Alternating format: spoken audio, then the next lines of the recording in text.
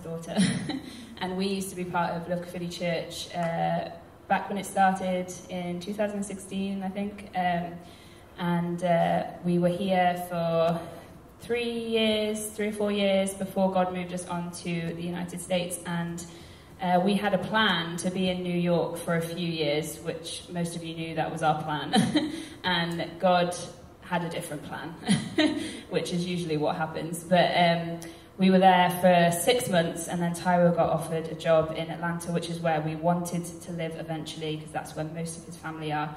And within a whirlwind 24 hours, we managed to pack up our apartment, and we made the drive down to Georgia in the middle of the 2020 pandemic, which was great fun. But it's just a huge testament to how God does it without us really needing to think twice about it. But we've been there for 2.5 years now. We saw God miraculously provide for our home. It's our first time buying a house, and it is the most beautiful house in the most beautiful neighbourhood. We've landed in a very pleasant place, and I thank God just for that, really. It's incredible just to see how he's moved in our lives without us really doing very much other than following him. And most of you know the things we've been through over the last few years, and really I wanted to take this opportunity to just thank you all, and just thank you all for your love and your prayers and just the comfort that we felt from across the pond. For those of you who don't know, we had our 4th child last year, July, and she was born with a genetic disorder, and she passed away at 3 days old. And really, I just would love to share today some of the things that God has taught us through that. But mainly, thank you. Thank you so much for loving us. And we honestly and genuinely felt your love from all the way over here. And we knew that you guys were standing with us and praying with us. But yeah, I'd love to just share with you what God has done, because death has a funny way of waking us up to life. And that is exactly our testimony. He's woken us up to life, and life in all of its fullness. So what I would love to share with you today is how God has really taught me to love myself. And I want to encourage us all today to love ourselves. And that might sound really simple and really strange coming from up front here, where we're told to, love God and love others, and we'll come to that. But my focus today is, how do we love ourselves as Christians, as people of faith who have this call to love others. So I'd love to know how many, sorry, I'm trying to open my phone because my notes are on there, but how many of us have ever been on a plane? Yeah, most people, not everyone. But when you go on a plane, before you get on the runway and take off, the cabin crew come out into the aisles and they do the safety rules and what you do in case of an emergency. And one of the things they say is, if the cabin pressure were to change in the plane, oxygen masks are going to fall down. And there's one golden rule. Does anybody know what the golden rule is? Put it on yourself before you put it on anyone else. And I always thought that was really strange to me, because I thought, well, if my child is next to me and I know they can't put it on themselves, I'm naturally going to want to put theirs on first. And then I'll sort myself out, because I know I can do that. But actually, God has really spoken to me through this little analogy. And he said, no, you are far more useful to me if you put your mask on first and then you help the person next to you. So he kind of revealed this to me in a few ways, but one way was, I had a dream. Some of you may have already heard this on my Instagram page, but I had this dream that I was on a cliff edge, and my children were at the top of the cliff with me. They were messing about with a few of their friends, just oblivious to any danger. They were just, running around, and I'm looking at them and I'm thinking, you're about to fall off that cliff. And there's a ladder right here. We all need to get to the bottom. We all need to get down there to safety. So I'm trying to instruct them to, come on, let's go. But they weren't listening to me. They were having a great time. They were just running around oblivious. And I was getting quite frustrated, and I was a bit frantic and scared that my children weren't going to get to safety, and they were actually in harm's way. And then I just had this idea: what if I start going down the ladder first? Hopefully they'll follow me down. And so in the dream, I started walking down the ladder, and one by one, thankfully Mary first, our youngest, she started walking down the ladder following me. And I was able to help her, get down safely, but it was all because I had gone down first, and eventually we all got down to safety and everything was fine, praise the Lord.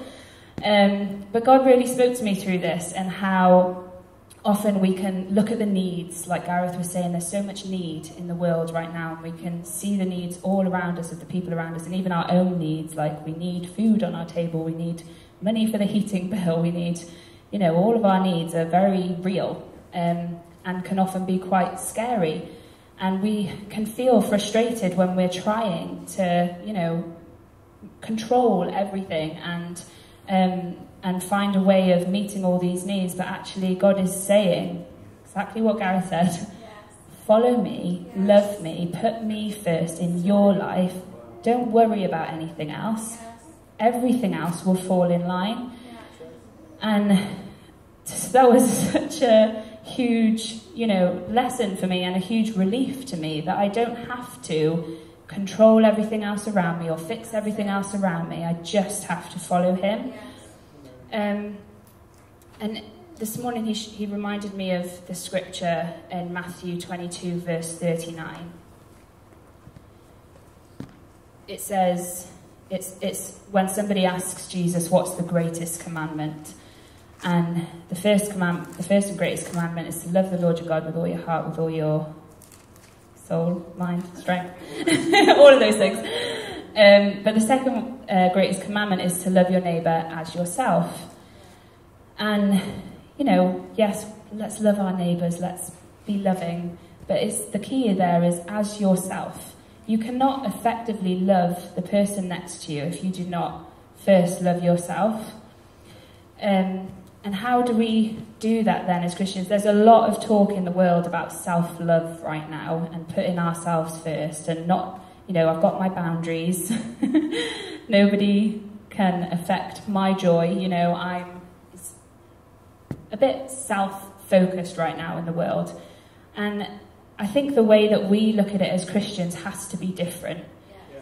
So let me give you an example.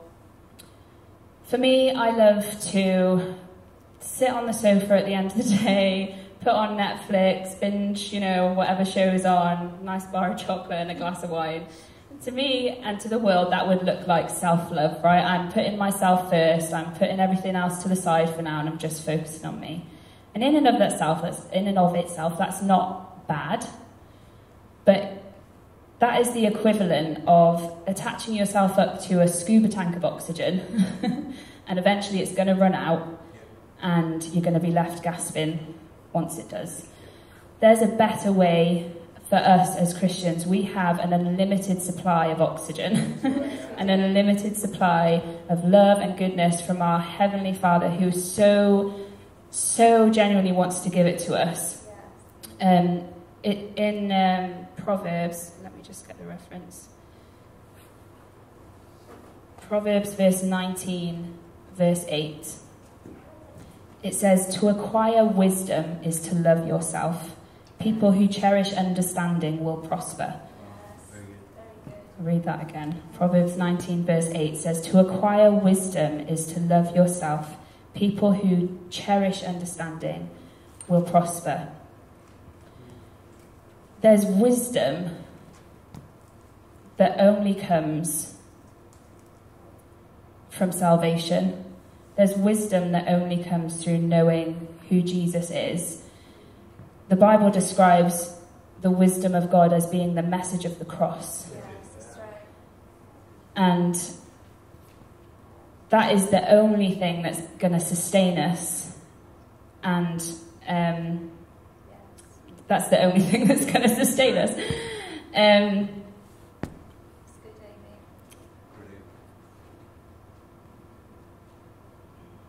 yeah, so, sorry, I'm lost. I'm kind of lost, but... It's great, brilliant.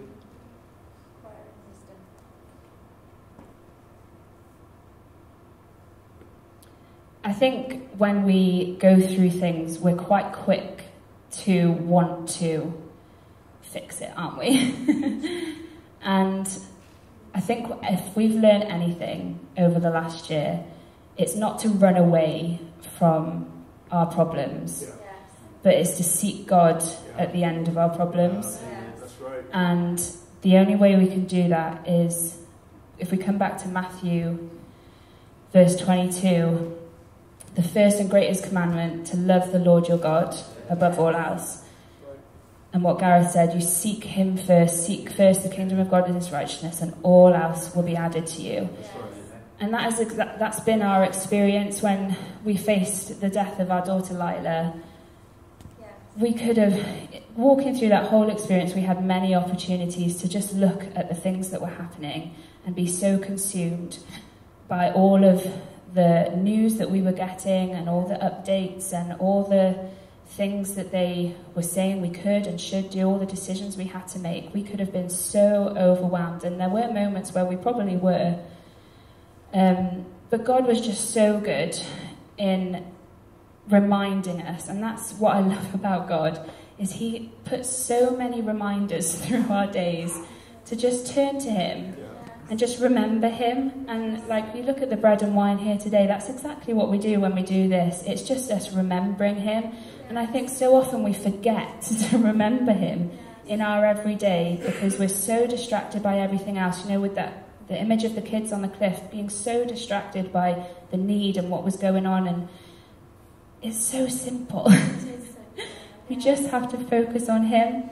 And I'm thinking of it now, and it sounds so simple, and I'm struggling to make it practical, I think, and that's what I want. I really want to make it practical, but it really is just that simple. It's putting him first. But one of the ways that we do that, and the way that God has done that in us, is with this. And it's so important that we know his word and that we really stand on it when we face troubles and when we go through hardships, because this is our life source. If you want to know Jesus, read this, but don't just read it for what it is. It's a book of laws. It's a book of do this and don't do that. But with Jesus at the centre, it's life, and it is a life source to us. And that's really my encouragement today is read this, be in this. Let me share one more scripture with you. James 1 verse 23. It says, but don't just listen to God's word. You must do what it says. Otherwise you are only fooling yourselves. For if you listen to the word and don't obey it, it is like glancing at your face in a mirror. You see yourself, walk away, and forget what you look like. But if you look carefully into the perfect law that sets you free, and if you do what it says and don't forget what you heard, then God will bless you for doing it. We have been so blessed, so blessed this year, because we've really dug into the word. And when I say that death has a funny way of waking you up, we were woken up to this reality that we thought we were living in before, and we were, but there's so much more. And I think if we think that we were saved on day one and that's it, we're missing so much more. There is a daily salvation that we walk out, and it's only through putting him first and remembering the gospel, remembering the good news of what Jesus has done for us. And it's not always easy to remember that every day when you're facing hard things, but that is what he's asking us to do. And maybe that's how I put it practically. That is it. Every day as we remember the good news of Jesus, we remember what he did for us. And I think that's why it's felt so real for us, is because when somebody dies, you have to really stand on your belief of eternal life. And in order to believe that there is eternal life, you have to first believe that Jesus made a way for that to be possible. Yes. And that's freedom. Is to really believe that that is what has happened. That we sing, oh happy day, oh happy day. How many of us are genuinely happy about what God has done for us? Because we truly understand what he's done for us. And we truly, I don't think any of us will ever understand fully what he did for us and in us. But that is why he calls us to go deeper and deeper into his word, is to eventually we will come to that full understanding of knowing what he's done for us. And as we do, we will grow from strength to strength. And that is God's desire for us. It's not that we go through seasons like this of going up and down and we face hard things and then we've got to struggle to get up again. That's not God's desire for us. He promises in his word that, I can't remember where it is right now, but he promises in there that we can be like trees planted by living water that will bear fruit in every single season, and that we will prosper in everything that we do. That is a promise that he has for us, and that I want to live in. I think you guys do too. But the only way to do that is to be planted, rooted in him, in his word, to really dig deep and draw from our life source. It's not an oxygen tank that's going to run out one day. It is an eternal life source that we have access to. And I just really want to encourage you guys, as I encourage myself every day, because every day we need reminding to plant ourselves in his word and take every thought captive, every thought that comes against the truth that is written in here. Take it captive and don't let it take root in you. The ones that you want to take root are the words that are written in here and the things that God says about you and about us as a people. We want those things to take root, but they won't just take root themselves. We've got to meditate on God's word and think about it and really take those thoughts captive as well and let them sink in until they become a reality in our lives. And that's what God is doing in us, and that's what I see God doing here in all of you in Love Caerphilly as well. And so this isn't me saying, do this, this is me encouraging you in what you're already doing. Keep going. Don't give up. I know it can feel hard to always choose the thing that is opposite to the way that the world works. But that is the way to salvation. That is the road to perfection. That is the road to success that we are all on. So that's my encouragement. I hope it's encouraged you. Taiwo, I think,